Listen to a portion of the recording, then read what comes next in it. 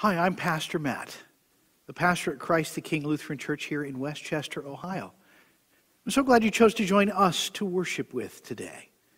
Please be sure to visit our website at www.ctkluth.org for more information about our mission and ministry to Westchester and the surrounding areas, and to find ways that you can support us.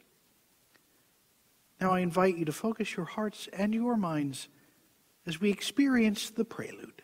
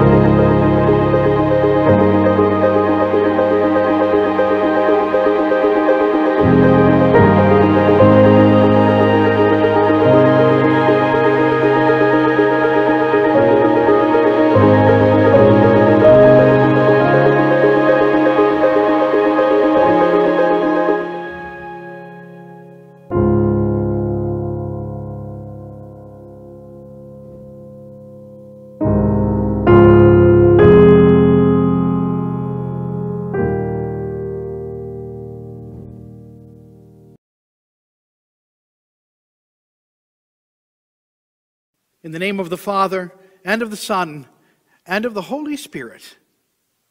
Amen. God of heaven and earth, you come in close and make us yours.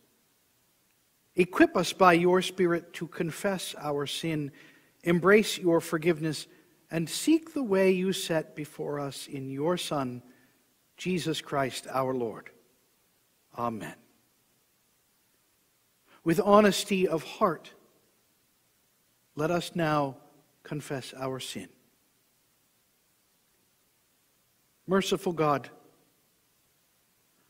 forgive us. Our will is handcuffed to sin, and we cannot break free. We have spoken when we should have kept quiet. We were silent when we should have said something. We acted when we knew better.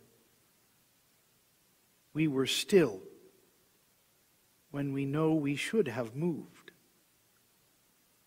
For the wrong we have done, for the good we have failed to do, have mercy on us through Jesus Christ, our Savior and Lord. Amen.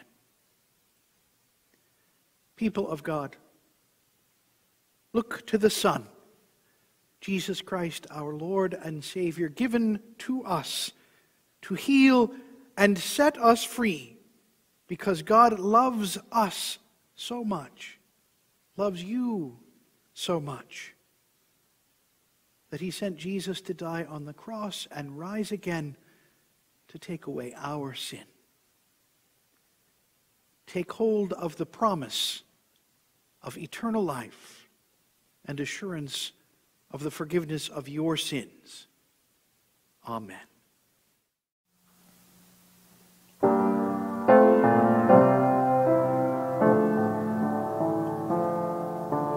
Kyrie eleison, Lord have mercy. Christe eleison, Christ have mercy. Kyrie eleison, Lord have mercy.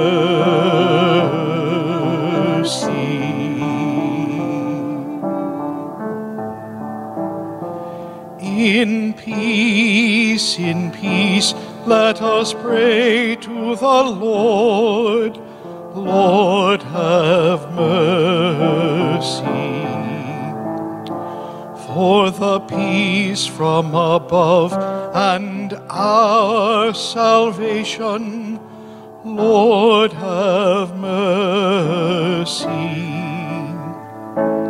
For the peace of the world and the Church of God, Lord, have mercy. Kyrie eleison, Lord, have mercy. Christe eleison,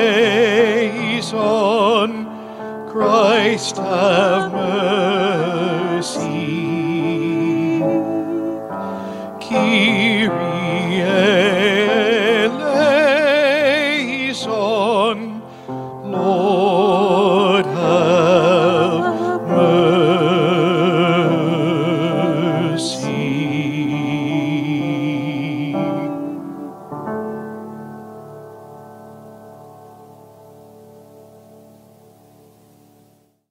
A reading from Numbers. From Mount Hor, the Israelites set out by the way to the Red Sea to go around the land of Edom. But the people became impatient on the way. The people spoke against God and against Moses. "Why have you brought us up out of Egypt to die in the wilderness? For there is no food and no water, and we detest this miserable food." Then the Lord sent poisonous serpents among the people, and they bit the people so that many Israelites died. The people came to Moses and said, "We have sinned by speaking against the Lord and against you. Pray to the Lord to take away the serpents from us."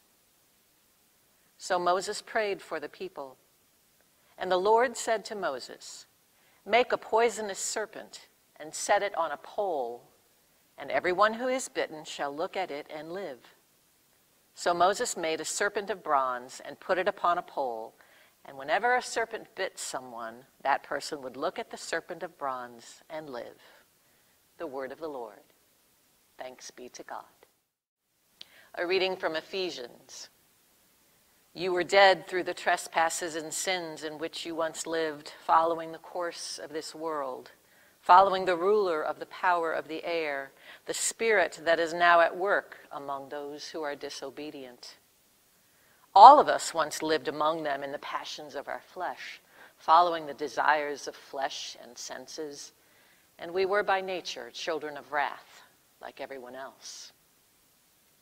But God, who is rich in mercy, out of the great love with which he loved us, even when we were dead through our trespasses, made us alive together with Christ. By grace you have been saved, and raised us up with him and seated us with him in the heavenly places in Christ Jesus, so that in the ages to come he might show the immeasurable riches of his grace in kindness towards us in Christ Jesus. For by grace you have been saved through faith. And this is not your own doing. It is the gift of God, not the result of works, so that no one may boast. For we are what he has made us, created in Christ Jesus for good works, which God prepared beforehand to be our way of life. The word of the Lord. Thanks be to God. It's time for our gospel interruption.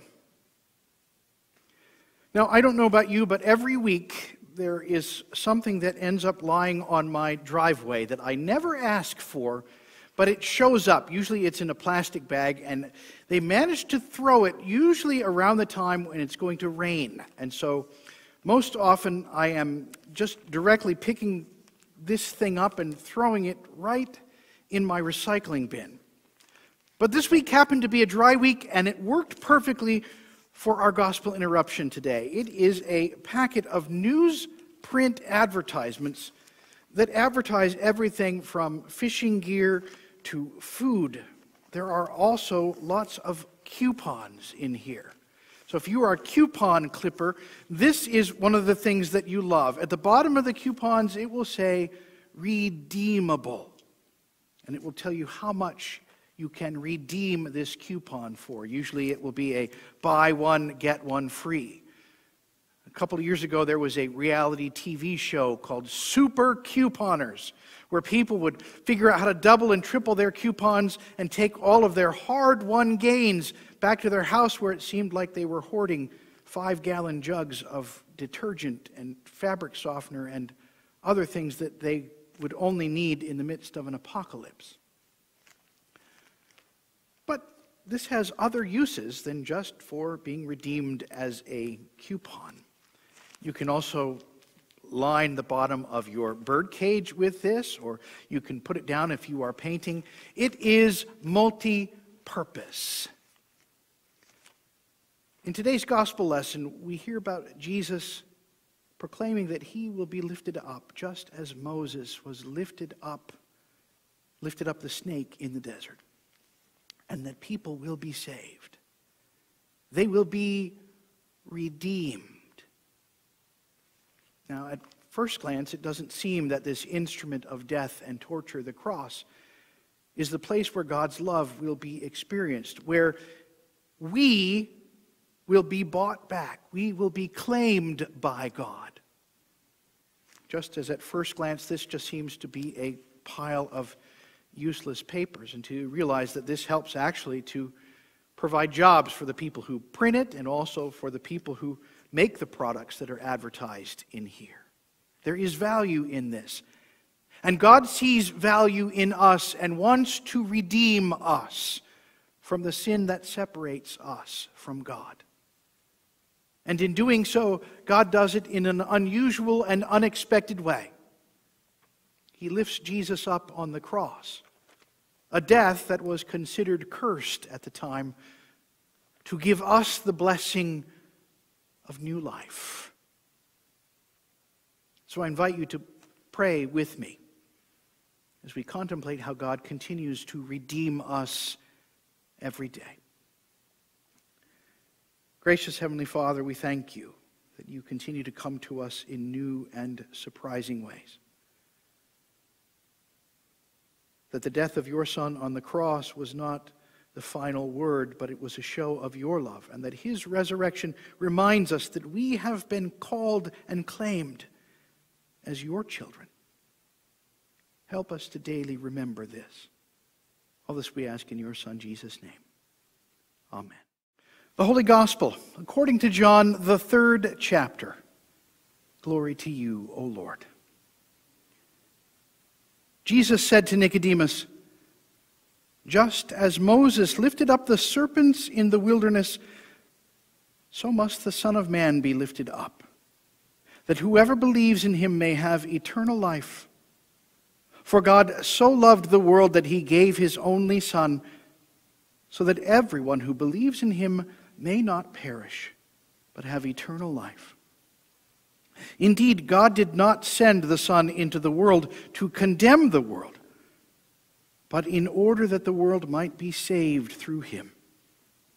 Those who believe in him are not condemned, but those who do not believe are condemned already, because they have not believed in the name of the only Son of God. And this is the judgment, that the light has come into the world, and people loved darkness rather than light, because their deeds were evil. For all who do evil hate the light and do not come to the light, so that their deeds might not be exposed. But those who do what is true come to the light, so that it may be clearly seen that their deeds have been done in God. The gospel of the Lord. Praise to you, O Christ. Grace, mercy, and peace be to you in the name of our Lord and Savior Jesus Christ, who was lifted up in order that all might be redeemed. Amen. Our gospel lesson finds us at a curious place. It's right in the middle of a conversation between Jesus and Nicodemus the Pharisee, who has come in the dark of night to see if Jesus truly is the Messiah.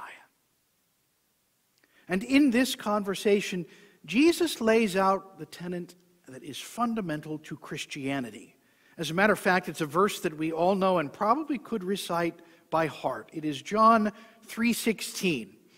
It's the famous verse that you've seen the guy in the rainbow wig and the yellow sign in the end zone or in the camera area of every major sporting event, it seems like. We can recite it by heart. For God so loved the world, he gave his only Son, that whoever would believe will not perish but will have eternal life. And that's it. But there's more to this verse that surrounds it, that informs what is going on in this conversation, and helps us to better understand the depth and breadth of God's love for us.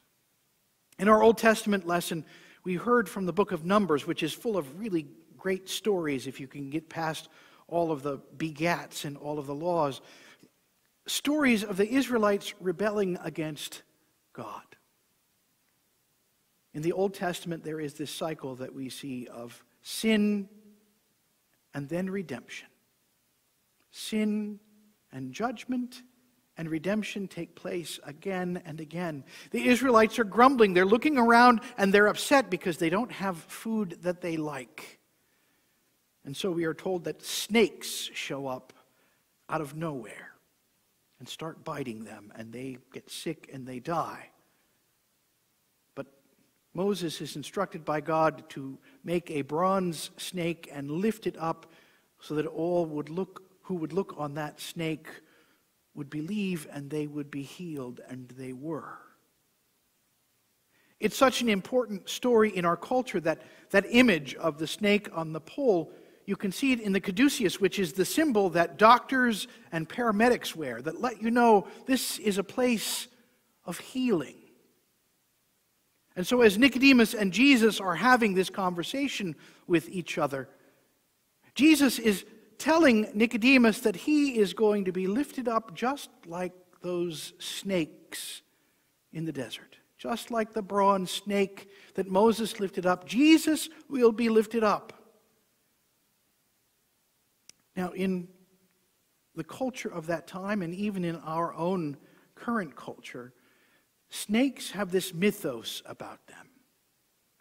In the story of Adam and Eve in the garden, it is the serpent, the snake, that helps to tempt human beings and leads to the fall of humankind out of God's grace in the Garden of Eden into sin. And so it is this image of this snake that is cursed, that is lifted up, that heals the Israelites, that Jesus is revealing to Nicodemus. That he will die on the cross. He will suffer. And death on the cross is not something that is happy. It's not something that is pretty. Interestingly enough, we wear crosses all the time. I have a whole collection of pectoral crosses that I wear. I'm sure if you watch this broadcast, you'll see the different ones that I wear. People use them as accessories and as jewelry. But I don't think they understand really how painful and difficult it is to be crucified. That what they are wearing as jewelry, putting in their ears, wearing around their necks, slapping on their automobiles, is an instrument of death and torture, analogous to putting an electric chair or a gas chamber on a necklace and wearing it around.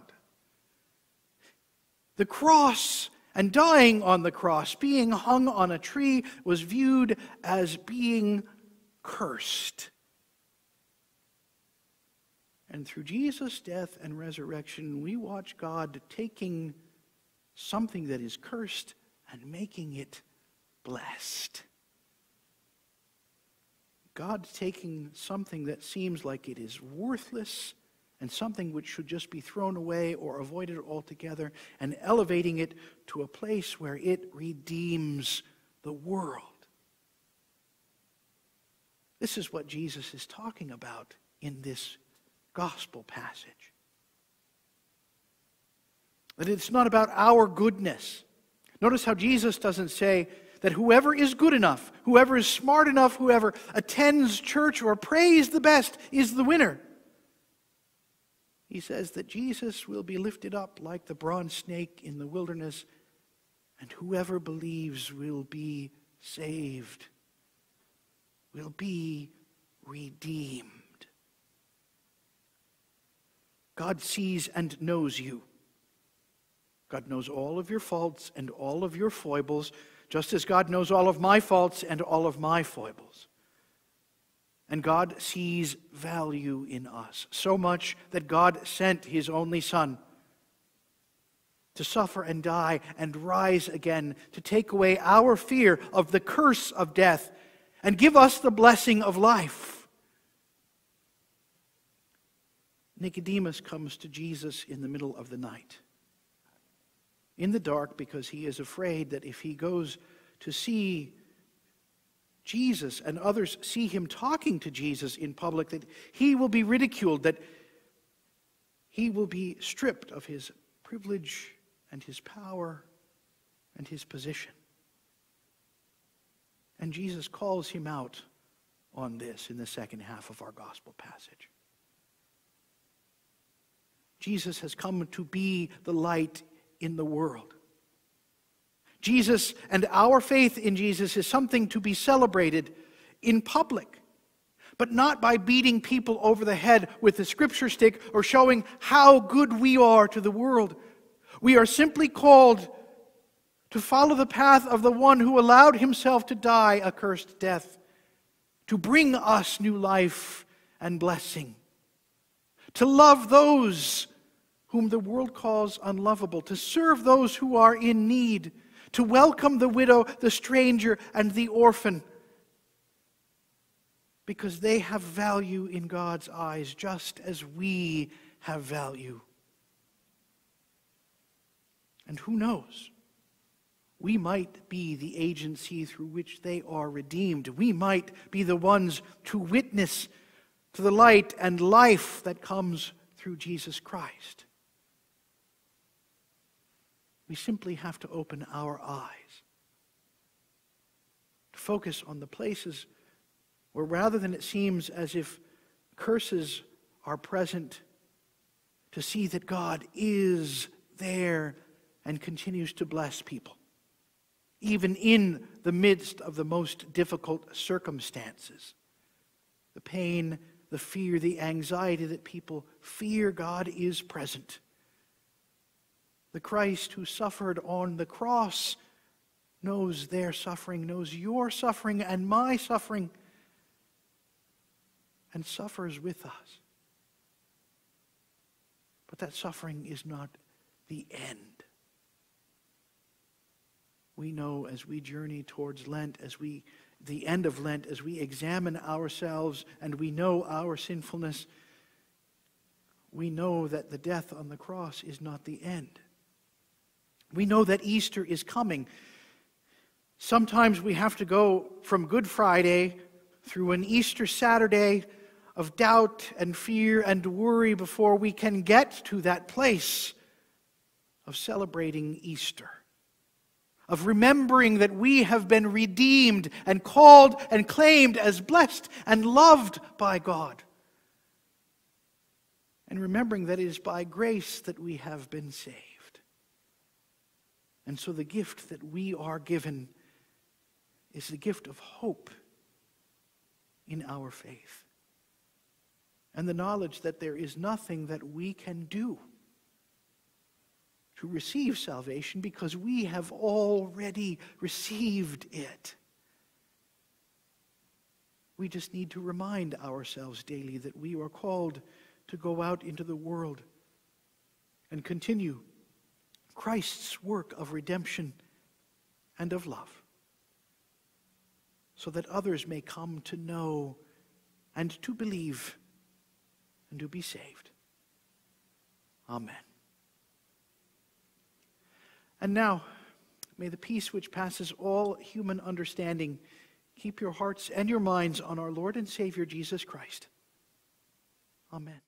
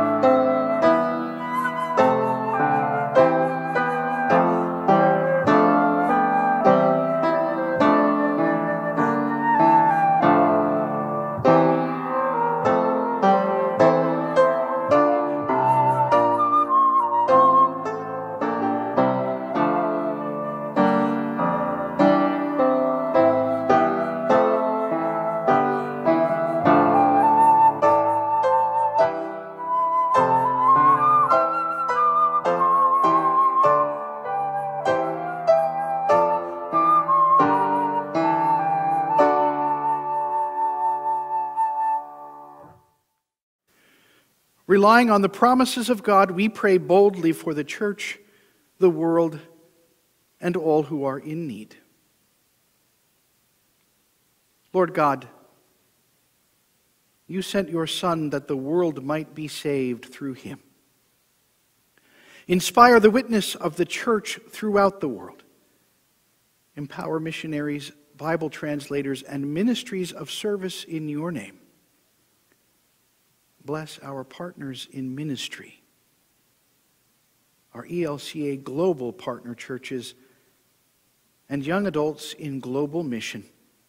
Hear us, O God. Your mercy is great. From east to west, your steadfast love is shown. Nourish seas and deserts, wilderness areas and cities. Give water to thirsty lands. Nurture spring growth that feeds hungry creatures. Bless farmers as they prepare for the growing season. Hear us, O God. Your mercy is great. You sustained your people in the wilderness. Give courage to all who lead in times of crisis and scarce resources. Continue to be with all who struggle against the COVID-19 pandemic. Prosper the work of those who aid victims of famine and drought. Bring peace in places where scarce resources cause violence. Hear us, O God. Your mercy is great. Your mercy endures forever. Deliver all who cry to you, especially those who are hungry or without homes. Give life in places where death seems triumphant. Give healing to those who are sick and comfort to those who mourn. Hear us, O God. Your mercy is great. By grace we have been saved. Fill us to overflowing with that grace, that we show mercy to others. Nourish any in our midst who are hungry, especially children, and bless the ministries of feeding and shelter in our community. Give us patience and courage when the way seems long. Hear us, O God. Your mercy is great. Your Son was lifted up that whoever believes might have eternal life. We praise you for all who have died in Christ. Bring us with all the saints into the fullness of your promises. Hear us, O God. Your mercy is great.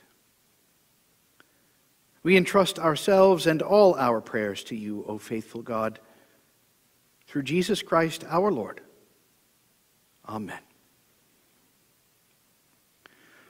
Lord, remember us in your kingdom and teach us to pray.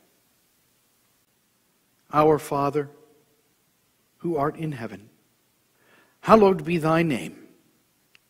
Thy kingdom come, thy will be done on earth as it is in heaven.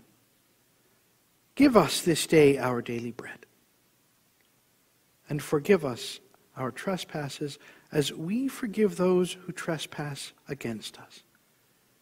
And lead us not into temptation, but deliver us from evil. For thine is the kingdom, and the power, and the glory, forever and ever. Amen.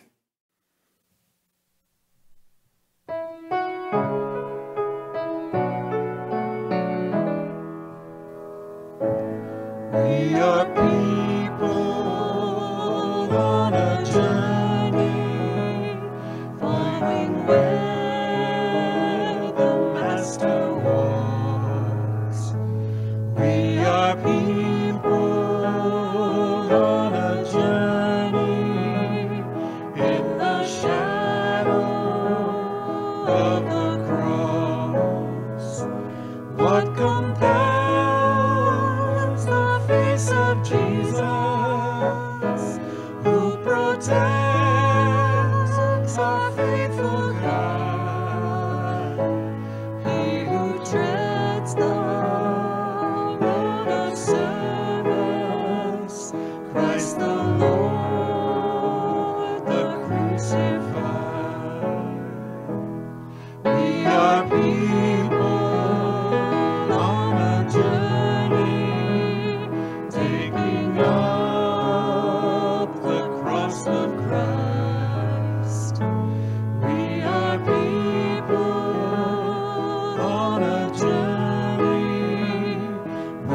passing on from death to life. We release the sin that tangles. We relinquish all our claim. We receive the suffering Savior. He our glory, faith, and fame.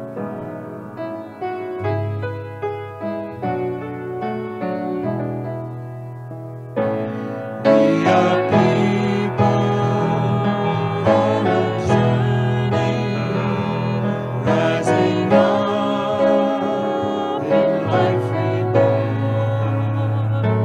We are people on a journey, taking peace, accepting scorn.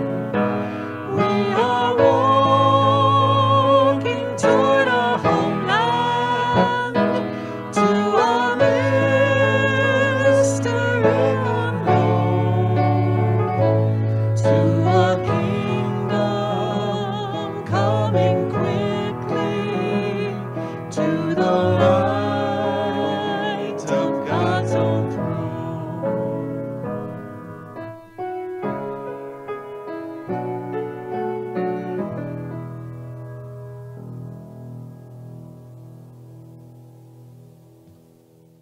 Thank you so much for joining us for worship today.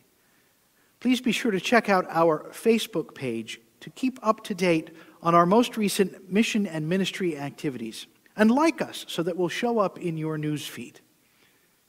And now, receive the benediction. The Lord bless you and keep you. The Lord's face shine upon you. The Lord be gracious to you and grant you peace. Go in peace and serve the Lord. Thanks be to God.